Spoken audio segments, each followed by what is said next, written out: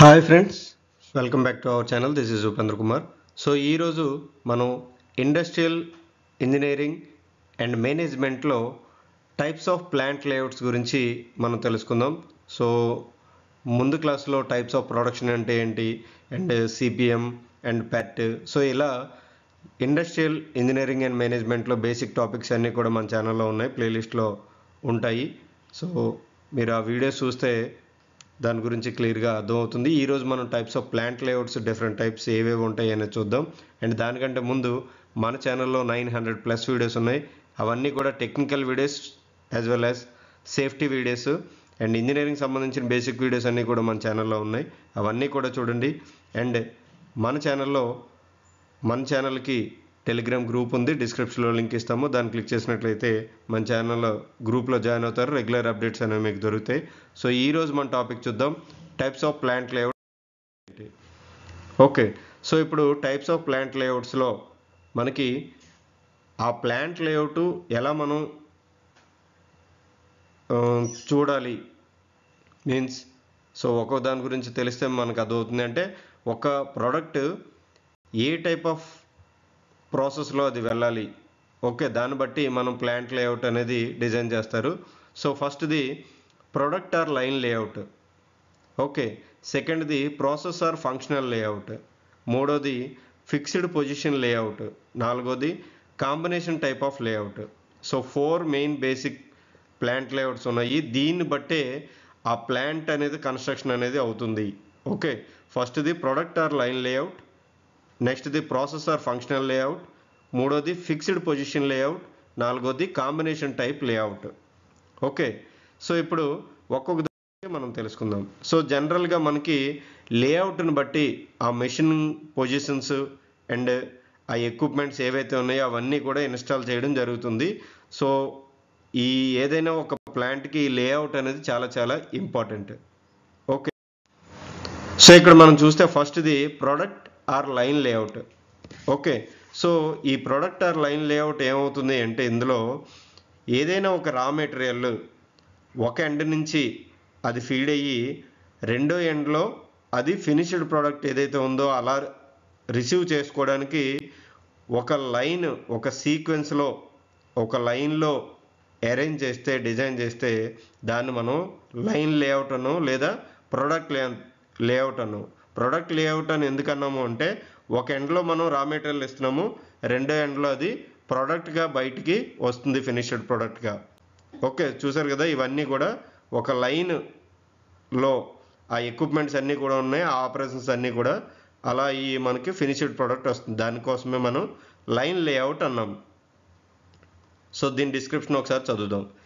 If all the processing equipments and machines are arranged according to the sequence of operations of the product. So అన్ని process ఏవైతే ఉన్నాయో ఆ ప్రోడక్ట్కి సంబంధించిన ఆ ఎక్విప్మెంట్ లేదా మెషిన్స్ కూడా సీక్వెన్స్ ఆఫ్ ఆపరేషన్లో ఉండేలాగా మనం ఆ ప్రోడక్ట్కి అరేంజ్ చేసుకొని the layout is called product layout are line layout. In this type of layout only one product of the one type. So ఇక్కడ చూస్తే ఒక ప్రోడక్ట్ ఒక టైపే అది బయటకు వస్తుంది. సపోజ్ ఇక్కడ మనం ఒక పెన్ను తయారు చేయాలి అంటే, సో రా మెటీరియల్ ఇస్తే అదే పెన్ను బయటకు వస్తుంది. ఓకే, మనం ప్రోడక్ట్ బి, సపోజ్ వేరే పెన్ను మనం తయారు చేయాలి అనుకుంటే ఇక్కడ మనం ఆ సీక్వెన్స్ ఆఫ్ ఆపరేషన్స్ బట్టి ఆ మెషిన్స్ అరేంజ్ చేసుకోవాలి. ఓకే, వన్ ప్రోడక్ట్ ఓన్లీ తయారవుతుంది. Next, one type of product is produced in a operating area.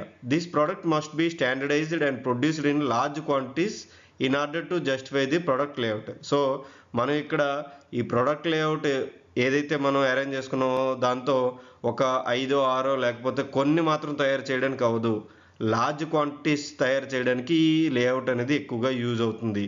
ఎందుకంటే వన్ టైం గో అనమాట. The raw material is supplied at one end of the line and goes from one operation to the next quite rapidly with a maximum work with the process.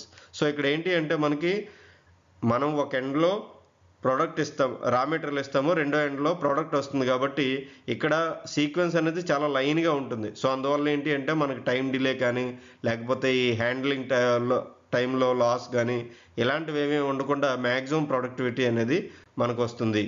Okay, so ర్యాపిడ్లా కూడా ఉంటుంది and minimum work in with process. Storage and material handling, మనం ఆ మెటీరియల్ని storage చేసినా లేకపోతే material handle చేసిన ప్రాసెస్లో కానీ మినిమం వర్క్ అనేది ఇన్వాల్వ్ అవుతుంది ఈ టైప్ ఆఫ్ లేఅవుట్ వల్ల. ఓకే, దీన్ని మనం ప్రొడక్ట్ ఆర్ లైన్ లేఅవుట్ అంటున్నాం. జస్ట్ సింపుల్, ఒక ఎండ్లో మనం మెటీరియల్ ఇస్తాము, సో ఆ ఎక్విప్మెంట్స్ అన్నీ, ప్రాసెస్ ఎక్విప్మెంట్స్ అన్నీ లైన్లో ఉంటాయి, సో ఫైనల్గా ఫినిష్డ్ ప్రోడక్ట్ వస్తుంది. నెక్స్ట్ వస్తే process are functional layout. So ఇదేంటి అంటే మనకు బేసిక్గా ఒక ఎండ్లో రా మెటీరియల్ ఇస్తే అండ్ అది ఏం చేస్తుందంటే మిషన్స్ అన్నీ ఉంటాయి కదా, దాని యొక్క ఫంక్షన్ బట్టి లేదా దాని యొక్క ప్రాసెస్ బట్టి, సపోజ్ ఇక్కడ డ్రిల్లింగ్ కావాలి, మిల్లింగ్, తర్వాత ఇక్కడ వేరే ఆపరేషన్, తర్వాత ఇక్కడ వేరే ఆపరేషన్, సో దీన్ని బట్టి ఆ ప్రాసెస్ అండ్ ఫంక్షనల్ లేఅవుట్ అనేది డిజైన్ చేస్తారు. Okay, the process layout is particularly useful for wear లో volume of production is needed. ఎక్కడైతే తక్కువ వాల్యూమ్ ఆఫ్ ప్రొడక్షన్ అవుతుందో మనకు కావాలో అలాంటప్పుడు ఈ ప్రాసెస్ ఆర్ ఫంక్షనల్ లేఅవుట్ అనేది వాడుతూ ఉంటారు. ఎందుకు అంటే ఇది మనం డిఫరెంట్ సెక్షన్కి, అంటే డిఫరెంట్ ఆపరేషన్స్కి, సపోజ్ మనకు వేరే జాబ్ వచ్చినప్పుడు ఇక్కడి నుంచి ఎక్కడికి పంపించి, ఇక్కడి నుంచి ఎక్కడికి పంపించి, ఇక్కడి నుంచి ఎక్కడికి పంపించి, సో అలా మనం ఆ ప్రాసెస్ అనేది చేంజ్ చేసుకోవచ్చు, అంత ఫ్లెక్సిబిలిటీ ఉంటుంది ఇందులో. If the products are not standardized, so products standardise కాకపోతే మనం చెప్పుకున్నాం కదా, వేరే ప్రొడక్ట్స్ మనం తయారు చేయాలనుకుంటే the process layout is more లో desirable. Okay, so because it has creator process flexibility than others. So ఇందులో ఫ్లెక్సిబిలిటీ అనేది ఉంటుంది. In this type of layout the machines are not arranged according to the sequence of operation but are arranged according to the nature or type of operation. మనం అనుకున్నాం కదా, ఇవి ఒక సీక్వెన్స్లో ఉండవు machines అనేవి. ఓకే, సో ఆ ఏదైతే ప్రాసెస్ ఉందో దాన్ని బట్టి మనకి ఇలా అరేంజ్ చేసుకొని మనకి ఎలా కావాలో అలా అనేది ఆ ప్రాసెస్ అనేది మనం డిసైడ్ చేసుకుంటాము. Okay, this layout is commonly suitable for non repetitive job. So మనం అనుకున్నాం కదా, నాన్ రిపిటేటివ్ జాబ్స్ ఏవైతే వచ్చాయో దానికే ఈ లేఅవుట్ అనేది కరెక్ట్గా సూటబుల్ అవుతుంది. Same type of operation facilities are grouped together such a lathe will be placed at one place and all the drill machines are at one place. So ఇలా మనం ఏంటి అంటే ఒక్కొక్క టైప్ ఆఫ్ మెషిన్స్ ఒక్కొక్క దగ్గర మనం ఉంచుకుంటాం. Suppose ఇక్కడ lathes, ఇక్కడ డ్రిల్లింగ్, ఇక్కడ గ్రైండింగ్, సో అలా మనం పెట్టుకుంటే సపోజ్ మనకు లేత్ యాక్టివిటీ కావాలి సెక్షన్ 1కి వెళ్ళండి, గ్రైండింగ్ కావాలి సెక్షన్ 2కి వెళ్ళండి, అండ్ మిల్లింగ్ కావాలి సెక్షన్ 3కి వెళ్ళండి. సో ఇలా మనం ఆ ప్రాసెస్ అనేది డిసైడ్ చేయొచ్చు, ఆ లైన్ ఆఫ్ ఆపరేషన్ని. ఓకే, సో ఇది లైన్లో ఉండదు, అందుకే నాన్ రిపిటేటివ్ జాబ్స్ ఏవైతే ఉన్నాయో అవి మనం ఇక్కడ చేసుకోవచ్చు. The process carried out in that area is according to the machine available in that area. So అక్కడ సపోజ్ మనకు ఫోర్జింగ్ తర్వాత డ్రిల్లింగ్ కావాలి అంటే డైరెక్ట్గా ఎలా వెళ్తుంది, అండ్ హీట్ ట్రీట్మెంట్ కావాలంటే ఎలా వెళ్తుంది. సో మనకి ఏదైతే ప్రోడక్ట్ వచ్చిందో దాన్ని బట్టి మనం ఆ ప్రాసెస్ అనేది డిసైడ్ చేస్తాము. మెషిన్స్ అనేవి ఫిక్స్డ్గా ఉంటాయి. Next fixed position layout. So fixed position layout అంటే సింపుల్గా చెప్పాలి అంటే మనం ఒక ప్రాజెక్ట్ చేస్తున్నాము, ఒక ఇండస్ట్రీ కడుతున్నాము, లేదా ఒక షిప్ నిర్మిస్తున్నాము. సో ప్రాజెక్ట్ అనేది కాన్స్టెంట్గా ఉంటుంది. ఓకే, సో ఆ ఎక్విప్మెంట్ కానీ లేకపోతే అది ఏదైనా సరే ఒక దగ్గర ఉంటుంది, దాని వద్దకు ఇవి మెటీరియల్ కానీ మ్యాన్ పవర్ కానీ ఇవన్నీ కూడా వెళ్తాయి. దాన్నే మనం ఫిక్స్డ్ పొజిషన్ లేఅవుట్ అంటున్నాం. This type of layout is the least important for today's manufacturers. Okay, ఇదేంటి అంటే మ్యానుఫ్యాక్చరింగ్ ఇండస్ట్రీస్లో ఇవి ఎక్కువగా మనకి ఓన్లీ ప్రాజెక్ట్ అయితే ఉంటూ మీరు చూస్తూ ఉంటారు. సో అందరూ కూడా ఆ పొజిషన్ లేఅవుట్కే వస్తూ ఉంటారు. In this type of layout the major component remains is fixed location. So మనం అనుకున్నాం కదా, మేజర్ కాంపోనెంట్ ఏదైతే ఉందో అది ఫిక్స్డ్గా ఉంటుంది. Other materials, parts, tools, machinery, man power and other supporting equipment are brought to this location. So ఏవైతే అవసరమై ఉన్నాయో అవన్నీ కూడా ఆ సైట్కే తీసుకురాబడతాయి. The major component or body of the product remains in a fixed position because it is too heavy. So అందుకోసమే అది చాలా ఎక్కువ కాబట్టే ఇవన్నీ కూడా దాని దగ్గరకు వస్తున్నాయి. ఒక సపోజ్ షిప్ మనం బిల్డ్ చేయాలి అంటే అది కూడా పెద్దది కాబట్టి అన్ని ఎక్విప్మెంట్స్, అన్ని మ్యాన్ పవర్, అన్ని టూల్స్ ఆ షిప్ దగ్గరికే వెళ్తాయి. Are two big and is such a economical and convenient to bring the necessary tools and equipment. So అది మన దగ్గరికి వచ్చే కన్నా మనమే దాని దగ్గరికి వెళ్తే అది ఎకనామికల్గా కూడా ఉంటుంది. This type of layout is used in the manufacturing of boilers, hydraulic steam turbines and ships etcetera. So మనం చెప్పుకున్నాం కదా, ఏవైతే బాయిలర్స్ కానీ, హైడ్రాలిక్ కానీ, స్టీమ్ టర్బైన్స్ కానీ, షిప్స్ కానీ, ఎక్కడైతే ఆ ఎక్విప్మెంట్ అనేది పెద్దగా ఉందో సో అలాంటి దగ్గర ఈ ఫిక్స్డ్ పొజిషన్ లేఅవుట్ అనేది వాడతారు.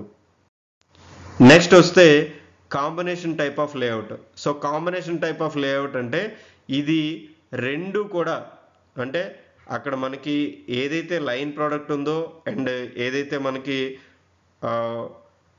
రిమైనింగ్ ప్రోడక్ట్ ఉందో, ఒక ప్రాసెస్ లేఅవుట్ ఉందో, ఆ రెండు మిక్స్ చేసి ఇందులో ఉంటుంది. Nowadays in a pure state and any form of layout discussed above rarely found. Therefore, generally layout is used in industries are compromise of the above mentioned layout. So ఇందులో మనం ఏంటంటే present డేస్లో individual fixed లేఅవుట్లు ఉంటే అంత ఎకనామికల్గా కాదు. So అందుకోసం ఏంటి అంటే మిక్స్డ్ కాంబినేషన్ లేఅవుట్స్ అనేవి పెడుతూ ఉంటారు.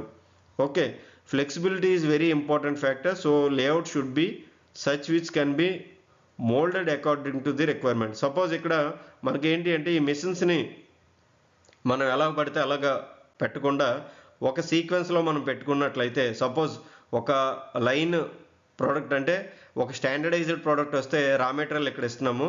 సపోజ్ మనం ఇది సీక్వెన్స్ అనుకుంటే అది మనకి ఏమవుతుందంటే లైన్ ఆపరేషన్ అవుతుంది, లైన్ లేఅవుట్ అవుతుంది.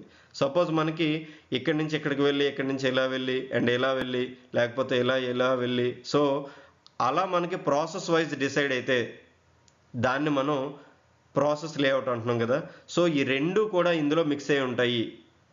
Okay, so if the good feature of all type of layout are connected. So ఇందులో అన్ని లేఅవుట్ల యొక్క గుడ్ ఫీచర్ అనేది ఇందులో కనెక్ట్ అయి ఉంటుంది.